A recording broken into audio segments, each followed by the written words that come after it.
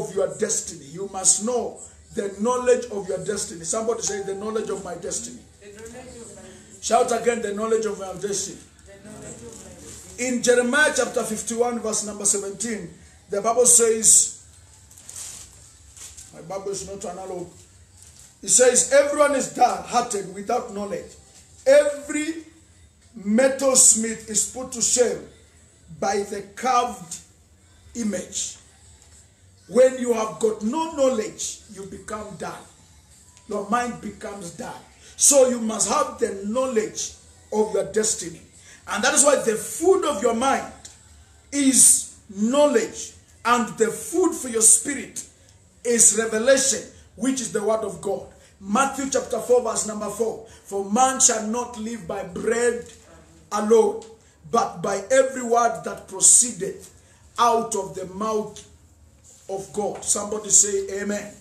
So the first thing we said, you must be the best. Somebody say, I must be the best. I must be the best. Somebody say, I must be the best. I must be the best. Number 2, you have to understand the times. Then number 3, you have to develop yourself. Number 4, refuse to be distracted. Refuse to be distracted. Not every party is your party. Not every visiting is your visiting. Yesterday when I was preaching in the evening, I said, there comes a time that you must be yourself. Praise the Lord. Amen. Amen. You must know when you are in a place, how many minutes should you take there? How many minutes should you, what time should you be able to leave? And you must teach your mouth and your heart to say, I am leaving. Praise God. Amen. A man that does not make decisions cannot be able to make a decision for anybody. And that's why you need a laser beam focus, and you need the tenacity to fulfill your destiny. Never waste your time of your life responding to people who are going nowhere. No. Don't let criticisms distract you.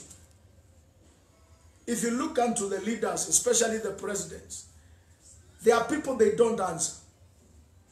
They cannot come to answer the critics from the MCA or the members of parliament or some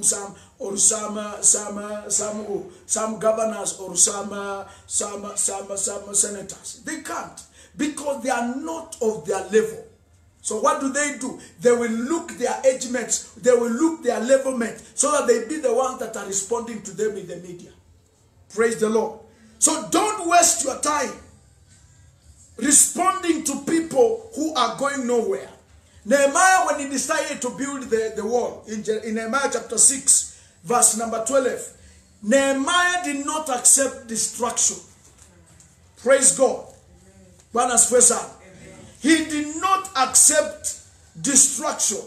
He went to the wall, picked up the spear, and with the few people that Nehemiah had, and he started building the wall without anybody. Remember, there were Sanballats. In your life, Sanballats will be there. Remember, there were Tobias. Tobias are going to be there. Somebody say amen. Amen. Distractors. People that will come to discourage you. People that will come to tell you, what are you doing?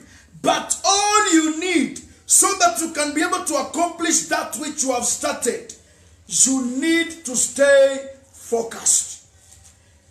If you can't be focused without refusing distraction, you cannot accomplish that which you have started. Nehemiah chapter 6 verse number 12. The Bible says, then I perceived that God had not sent him at all, but that he pronounced this prophecy against me because Tobias and Sanballat had hired him. Oh, I like this one. So there is a possibility that people can come in the name of God to discourage you concerning the decision and the direction that you're about to make. But you must never accept distractors to distract you. Somebody say amen. Amen. The Bible says that perceived. Not every prophecy is from God. There are people that are going to be sent in your life. There are people that are going to talk nice things. And some of them, those things they are going to tell you, they will make somebody to look bad in your life. Let's say, for example, somebody has worked with you all years. You have never seen the bad side of the person. You have never quarreled. But somebody will come to tell you, hey, Paul, you need to be very careful. That guy is not a good guy. Me, I know him very well. You must perceive. Somebody say, I must perceive. Somebody say, I must perceive. You must perceive. The Bible says, then I perceive that God has not sent him. Not every good advice is a right advice. Did I say something there? Not every good advice is a right advice. If somebody tells you this guy,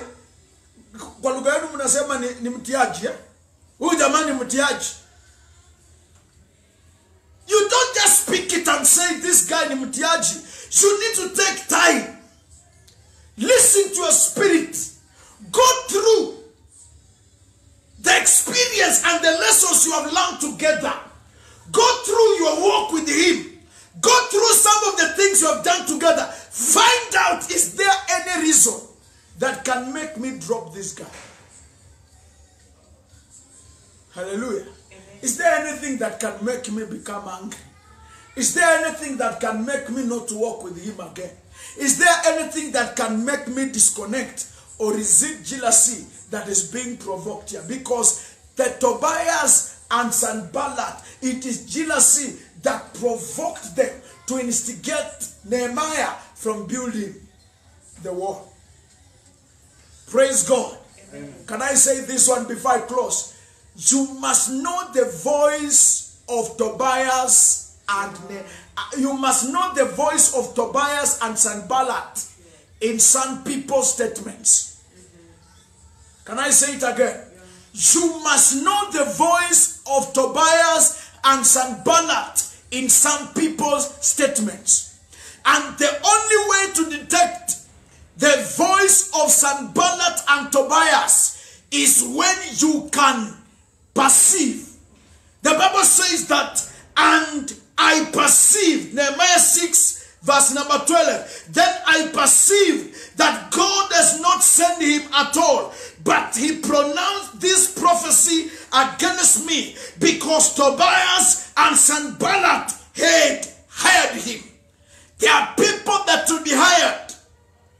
There are people that will take coffee. There are people that will be given money. There are people that will be given some goodies so that they can bring you a prophecy to bring you down. But you must perceive the voice of Sanballat and the voice of Tobias in those that are sent in your camp. Amen. Somebody say amen. Amen. Don't let anything distract you. Never waste your time on people who are going somewhere, nowhere. Distraction is the enemy of distinction that leads to destruction. Refuse the influence of the Sanballat and Tobias and their counterparts.